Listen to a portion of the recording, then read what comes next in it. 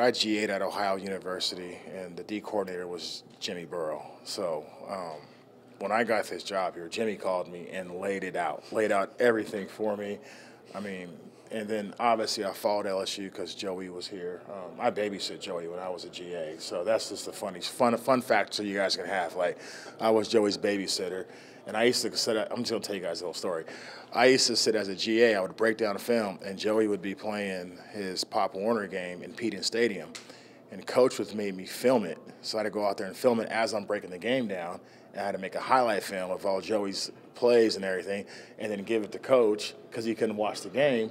Then I had to make a Christmas highlight for the whole family. I was like a 24-year-old kid trying to like break this game down so Coach Burrow wouldn't yell at me, but I got to make Joey's highlight.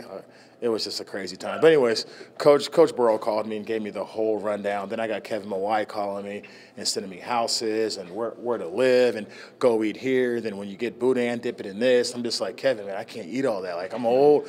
I'm gonna get heartburn. Like, I'm already on blood pressure medicine. Like, this stuff I can't do around here. I'm from California. I want salad, you know. So, anyways, yeah, I want all the avocado stuff. But no, it's been fun. And I didn't realize Baton Rouge had traffic on surface streets. Like, it takes you 20 minutes to get anywhere in the city, like, right back in LA. And it says 6 miles away. Like, 6 miles should take 10 minutes, not 25, 30. So I'm figuring it out. I can't wait till my wife gets here and starts yelling at me about the traffic.